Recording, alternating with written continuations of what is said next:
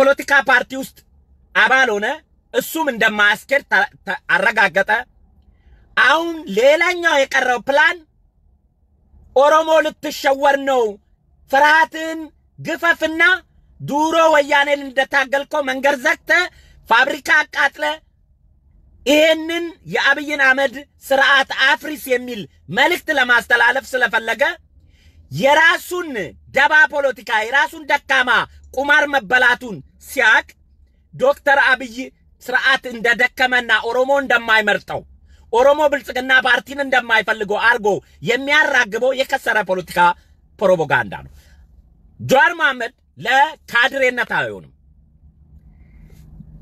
እሱ የፖለቲካ ተንታኝና ካድሬነት ይለያያል ፖለቲካ ተንታኝ ሳይንሱን ነው የሚያወራው ካድሬ ደግሞ ፕሮፓጋንዳ ነው የሚሰራው ፕሮፓጋንዳ ጊዜን ወቅትን ህዝብን አካባቢን እነዚህን ሁሉ አማክሎ አጣምሮ የህዝብ ሰነልቦና መቀየር የሚስችል ፕሮፓጋንዳ ነው ካድሬነት ፖለቲካ ሳይንስ መማርና የፖለቲካ ፕሮፓጋንዳ ካድሬ መሆን ሰማይና ምድር አይገናኝም ያንተ የፖለቲካ ሳይንስ ምሁርነት መስፍን ፈይሳ ታጠቅ ማሰልጠኛ ያሰለጠነው የኦፒዲዮ ካድሬነት ሰማይና ምድር ይገናኛሉ እኔ ካንተ ጋር ቁጭ ብዬ ፍለፊት በኢትዮጵያ ፖለቲካና በኦሮሞ ፖለቲካ ላይ ተከራከረኝ ብለ ብታስቀምጠኝ 10-0 ሸኛለሁ 10-0 ምክንያቱም አንተ ሳይንሱን ነው የምታወራልኝ እኔ ህዝብ ውስጥ ያለውን የሳይኮሎጂካሊ የፕሮፓጋንዳ የካድሬነት ስራ ሰራለሁ ስለዚህ አንድ ፖለቲካ ሳይንስ ከተማረው የቀበሌ ሊቀመንበር የጃዋርን ፖለቲካ ጠንቅቆ የውሸት እንደሆነ ያስረዳል ያውቃል ማለት ነው ስለዚህ እነዚህ አካላቶች ዶክተር አብይ እንዳሸነፋቸውና ከነሱ በላይ ሳይኮሎጂካሊ ጠንካራ ልጅ እንደሆነ ማመን ሲያቅታቸው የነሱን ስተት የነሱን ደካማ ጎን ጆከርን በኬሻ በልቶ እንደሸኛቸው ጀነራሉ ማመኑን አቅቶት ዶክተር አብይ ዱሮም የስልጣን ጥማት ነበረው እዚህ ቦታ የሚደርስ አልመሰለኝም እንደ ቀልድ ነው የሚያወራ የመሰለኝ ያለው ዶክተር አብይ ሲወለድ ጀምሮ እቅዳለው ጠቅላይ ሚኒስቴር ሆኖ ኢትዮጵያ ያደገችና የበለጸገች የዲሞክራሲ አገር እንደምትሆን አቦይ ስብሐት ነጋኮ እኛ እንቅልፍ ተኝተን ነበረ በቴሌቪዥን ወጥቶ የቀንጅቦች ሲለን ነው ከንቅልፋችን የባነን ነው ብሏል የማደንዘዝ ችሎታ አለው ማለት ነው ፖለቲከኛ ማለት ነው ሰውን አደንዝዞ እንቅልፍ አስተኝቶ የሚገዛ ምሁር ማለት ነው ይሄ የዶክተር አብይ ጠንካራ ጎኑን የሚገልጽ እንጂ የዶክተር አብይ ደካማ ጎኑን አይገልጽም በልጅነቱ ጠቅላይ ሚኒስቴርን ተመኝቶ ጠቅላይ ሚኒስቴርን ሰኬታማ ያደረገ ሰው ኢትዮጵያን ወደ ብልጽግና አሳድጋለሁ ብሎ ህልም ያለው ሰው እንዴት ማሳካት ያቅተዋል ከጅቦች መካከል አደንዝዟቸው ያሰበውን እነሱ የሚቀልዱ የሚመስላቸውን ሳይቀልድ ጠቅላይ ሚኒስቴር ሆኖ የነሱ ማረግ እየቆረጠ መቀሌ ገብቶ እንዲያለቅሱ ያደረጋቸው ጠቅላይ ሚኒስቴር ኢትዮጵያን ወደ ብልጽግና አሳድጋታለሁ ዲሞክራሲ አገር ትሆናለች ብሎ የሚነግረንን ጠቅላይ ሚኒስቴር ከመሆን በላይ አይከብድበትም ጠቅላይ ሚኒስቴር ለመሆን ህልም ነበረው ከልጅነቱ ጠቅላይ ሚኒስቴር ሆነዋል ይሄንን ለማረግ የሚችል ዊነር የለም ሰዎች እንኳን ጠቅላይ ሚኒስቴር ሆናለሁ ብሎ አቅደው ተውና የመሆን ተውና ቤት ሰራለው በሚቀጥለው 10 አመት ውስጥ ትዳር ይኖረኛል ቤት ይኖረኛል ብሎ አቅደው አያሳኩም ይህ ጠቅላይ ሚኒስቴር ግን እየነገራቸው ነው የኢትዮጵያ ጠቅላይ ሚኒስቴር ሆናለሁ ብሎ ሆኖ ከስልጣናቸው መቀሳቸውን እየቆረጠ መቀሌ ከተተ ሊደነቅ ነው የሚቀባው እንጂ አብይ ልንቋሸሽ ይገባል እንዴ የስልጣን ጥማት የሌለው ኢትዮጵያ ያለ የስልጣን ጥማት የሌለው አገር መሪዎች አሉ እዚህ እኮ ገንዘብ መድበው ነው ስልጣን የሚያገኙት አብይ ግን በቴክኒክ ነው ስልጣኑን የተቀበላችሁ ስልጣን ሲመኝ እኮ የሚመኛትን ሀገር እውን ለማድረግ ነው ስልጣኑን የተመኘው ደሞዝ ለመብላት አይደለም እድለኛ ነው እናንተ በ30 አመት የሰረቃችሁትን ያካበታችሁትን ገንዘብ በአንድ አመት ውስጥ በጎ ስራ ሰርቶ በሚሊዮን የሚቆጠር እግዚአብሔር ፈቅዶ የሰጠውን ገንዘብ አገኘ ተመልከቱ እናንተ በ30 ዓመት ነው ከህዝብ ላይ ሰረቃችሁት ሌብነት እሱ ግን በአንድ ዓመት ነው በሚሊዮን የሚቆጠር ዓለም አቀፉ ማህበረሰብ የሸለመው ይሄ ስኬታማ ሰው ነው ማለት ነው የድል ሰው ነው ስለዚህ ብልጽግናን ሲያቋቁም ፖለቲካ ፓርቲ ብሔሮችን አደንዝዞ እኮ ነው ያፈረሳቸው አደንዝዟቸው ከፈረሱ በኋላ የባነኑ የፖለቲካ ዘረኛ የባዴን የኦፒዲዮ የእንትኖች አሉ ከፈረሰ በኋላ ምን አርጎ ነው ፓርቲውን ያፈረሰው ብሎ ከንቅልፋቸው ተነስቶ ወይኔ ተበላን ያሉ አሉ ወይኔ ተበላን ልጁ ማደንዘስ ይችላል የኢትዮጵያንም ዲሞክራሲ ስኬታማ ማድረግ ተክኖታል ልታደንቁት ነው የሚገባው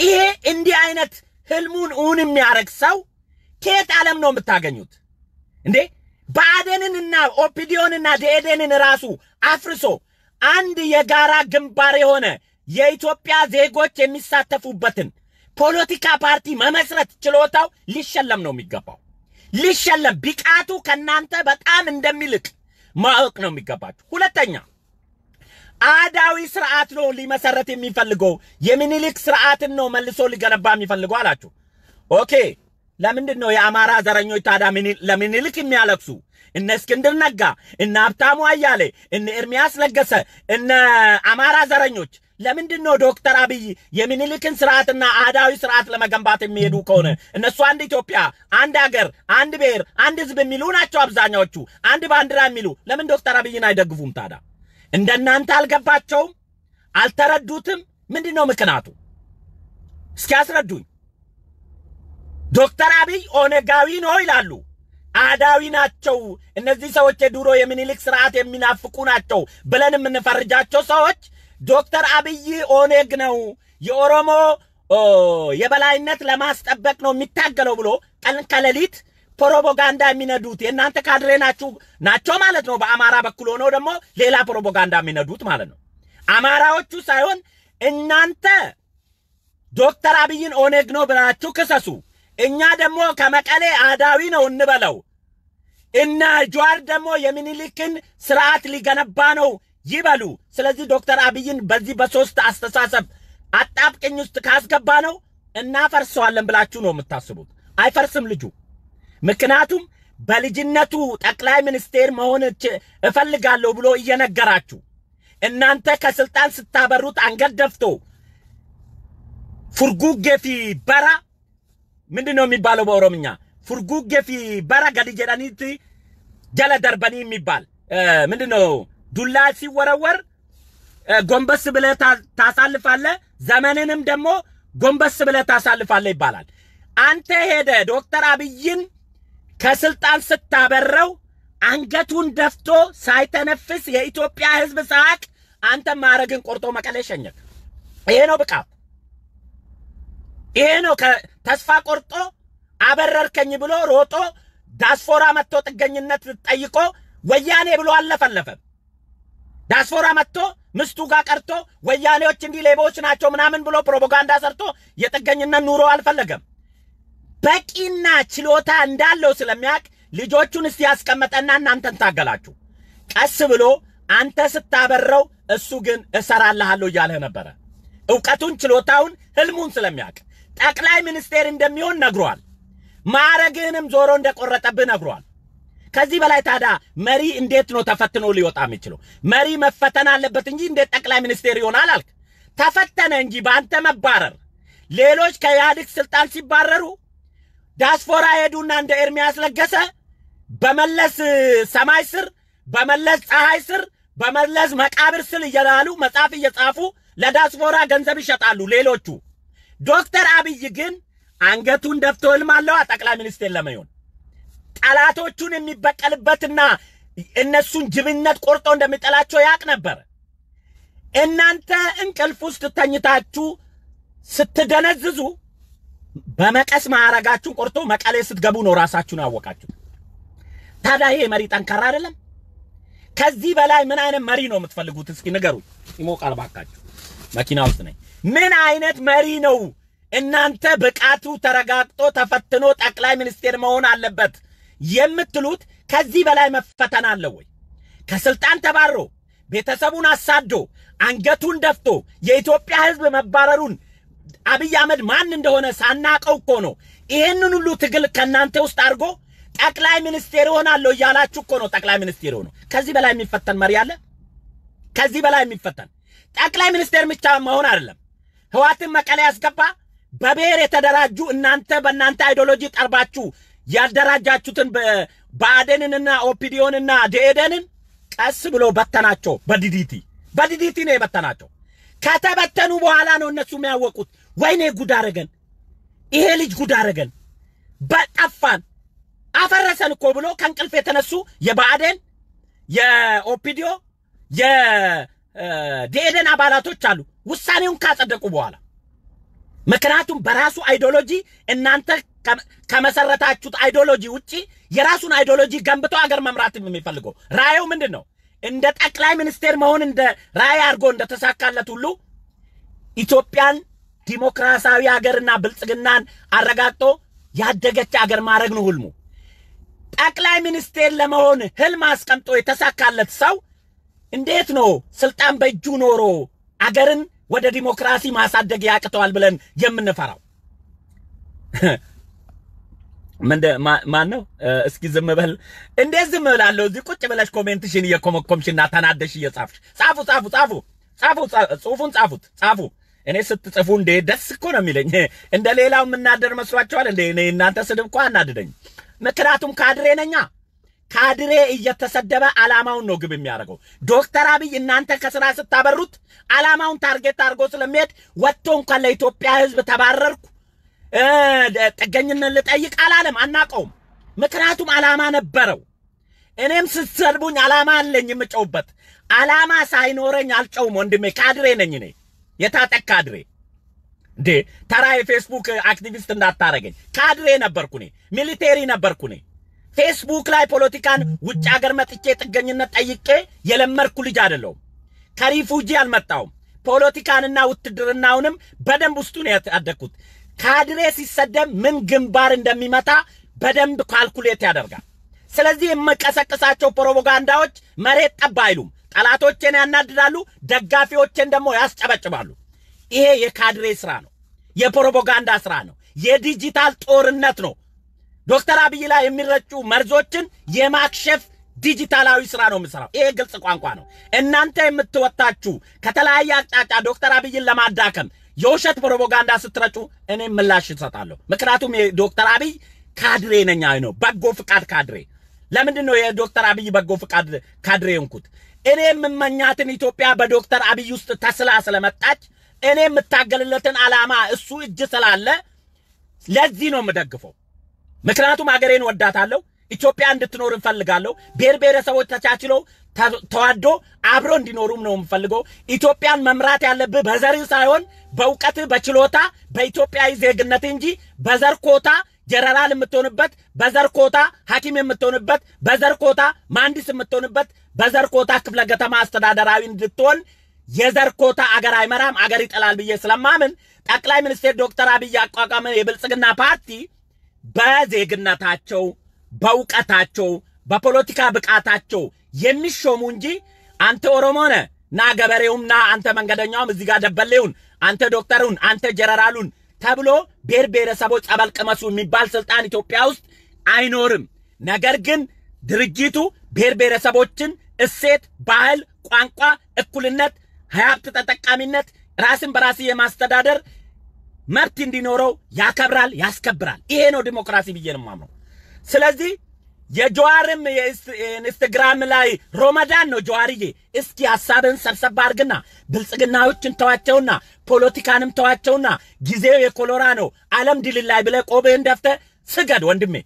አሁን ከብልጽግና ጋር ጉንጫ አልፋ አትልፉ። ልንገራችሁ፣ አትርከሙ።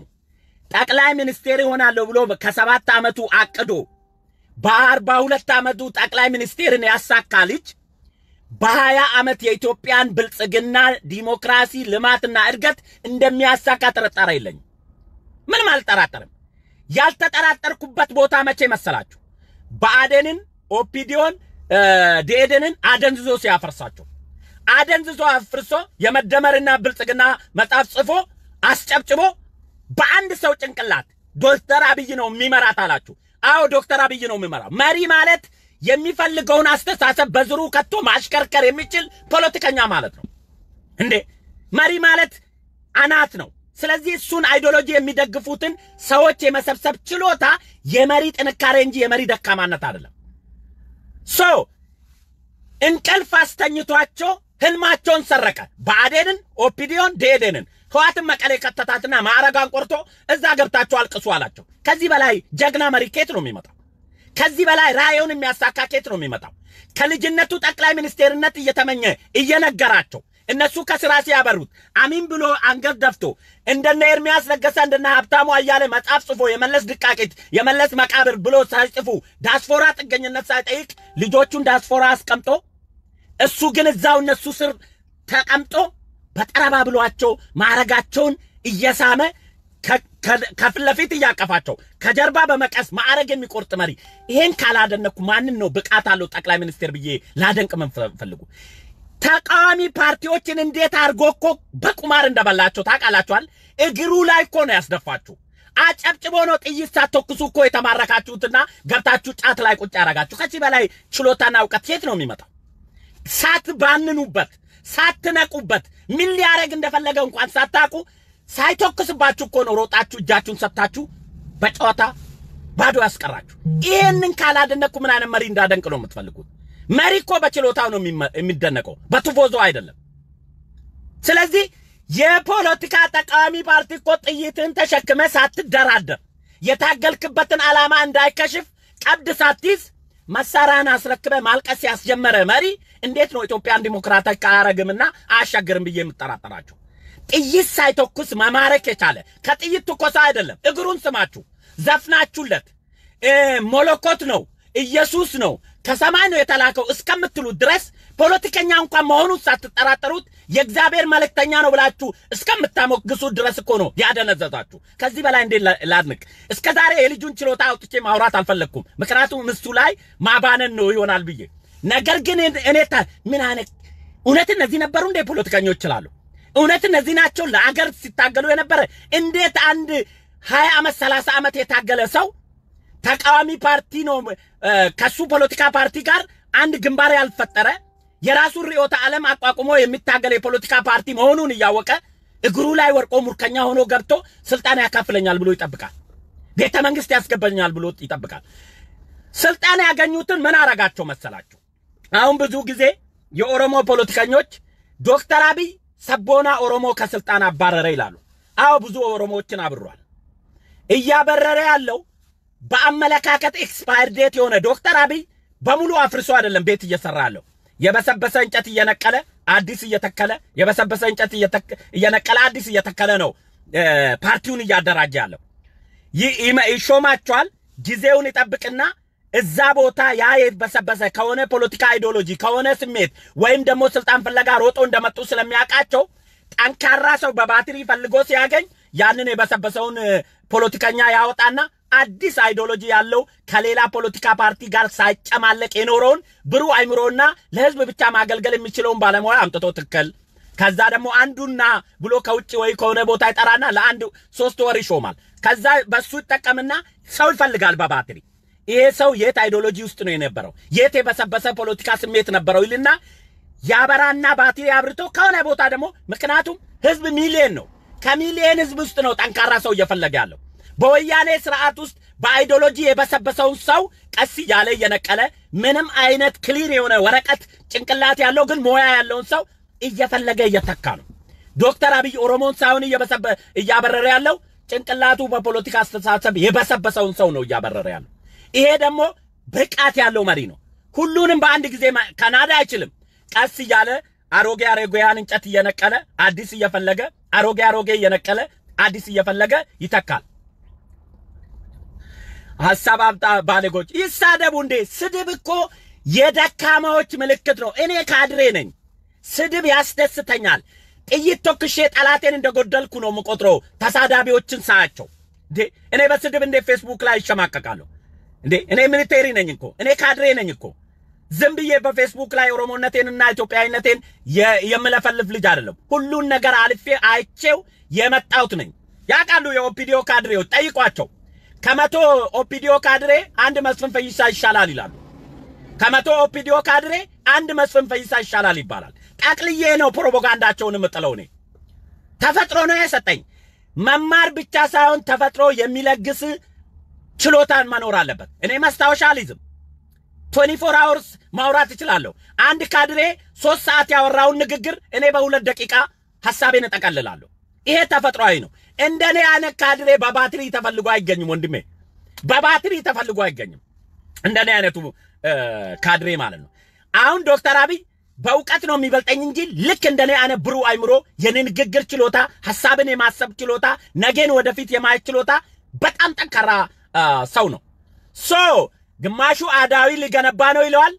ግማሹ ኦኔጋዊ ነው ይለዋል ግማሹ የሚኒልክ ስርዓት መልሶ ነው ሊገነባ ነው ብሎ በሁሉ ማቅጣጫ ይከሰሳል ይሄ ደግሞ መሃል ላይ ያለ መሪ መሆኑን የምታረጋግጡት በዚህ ነው አንድ መሪ በአንድ አቅጣጫ ደጋፊ ካለው በአንድ አቅጣጫ ተቃዋሚ ካለው ትክክለኛ መሪ አይደለም ዶክተር አብይ ግን ከሁሉም አካባቢ የተሳሳተ ተቃውሞ ስላለው መሃል ላይ ፖለቲካ እየገመገመ እነሱ እንደ ውሻ ሲጮው እሱ ወደፊት የሚሄድ መሪ ነው ስኬታማ መሪ ነው ስኬታማ መሆኑን የምታውቁት 30 ዓመት ወያኔ በራሱ ሜንታሊቲ ጠርቦ ያደራጀውን የኦፒዲዮና የባዴንና የዴዴንን ፖለቲካ ድርጅት አንድ ዓመት ባልሞራ ጊዜ መቃብረ ገባታቸውን ጨርሶ ብልጽግና ብሎ ሲያቋቁም በአንድ ሰው ግንባር በአንድ ሰው ጭንቅላት በአንድ ሰው አስተሳሰብ የሚያግዙትን ወገኖቹን ወደ አስጠግቶ ድርጅትን የሚያክል ሲበትን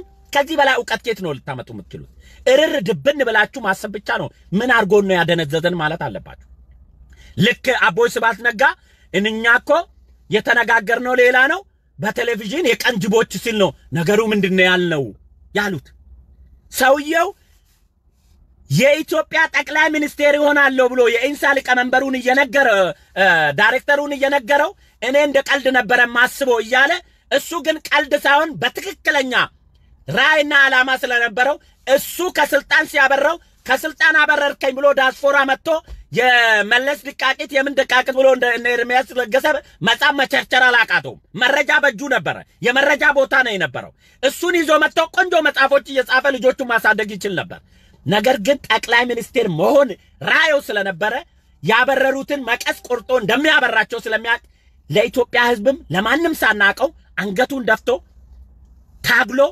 በመቀስ ማረጋቸውን ቆርጦ እንዳባረራቸው የራሳቸው ወጥቶ እየነገሩን ራሳቸው ሌላ ምስክር ሳይነግረን ራሱ ዳይሬክተሩ እየነገረን ነው እየነገረኝ ነበር አለ ጠቅላይ ሚኒስቴር እንደሚሆን እየነገረኝ ነበር ግን አላመንኩም ነው ያለው አንድ ሰው እንዴት ጠቅላይ ሚኒስቴር ይሆናል ብሎ አቅዶ ያሳካል እስኪ እናንተ እቅዳችሁን አሳክታችሁ ታቃላችሁ እንኳን ጠቅላይ ሚኒስቴር በዚህ ወቅት እንደዚህ አይነት ኑሮዬን አሻሽላለሁ ሰርቼ እዚህ ደርሳለሁ ብላችሁ አቅዳችሁ ተሳክቶላችኋል እንዴት ሰው ጠቅላይ ሚኒስቴር ሆናለሁ ይያለ አውርቶ በስንት ጠላቶች ተከቦ ቦታውን እንዳልቀማ ብሎ ሰው የሚገለውን ስልጣን ውስጥ ተቀምጦ ስልጣኑን ሲያሳካና ቤተ መንግስት ገብቶ ጠቅላይ ሚኒስቴር ሆኖ ትናንት ከስልጣን ያበረሩትን በመቀስ ማረጋቸውን ቆርጦ መከሌ ቀጥቶ ሲያለቅሱ እኛም ማሳየት ከዚህ በላይ እንዴት ነው ሰውን የምታደንቁት ወንድሞቼ ሐቅ እኮ አትደብቁ የሰውን ሐቅ አትደብቁ በትናደዱ እንኳን የልጁን ችሎታ አድንቁ ሙሴ ያላለው አለ እንዴ በዚህ አቃጣሚ አርበኛ መሳፍንት ከአማራ ብሔራዊ ክልላዊ መንግስት ጋር በሰላም መታረቃቸው አማራ ክልል ውስጥ ለሚሮጡ የወያኔ ካድሬዎች የለቅሶ ቀን ነው ዛሬ የለቅሶ ቀን አርበኛ መሳፍንት እውነተኛ አማራ ሰው ነው የሚታገለው ለአማራነቱ ነው ወያኔን ያንቀጠቀጠ ጀግና ነው ከበረሃ ሲመጣ እንኳን ዶክተር አብይን ሙሴ ብሎ ያደነቀ ሰው ነው ሙሴ ብሎ እንደ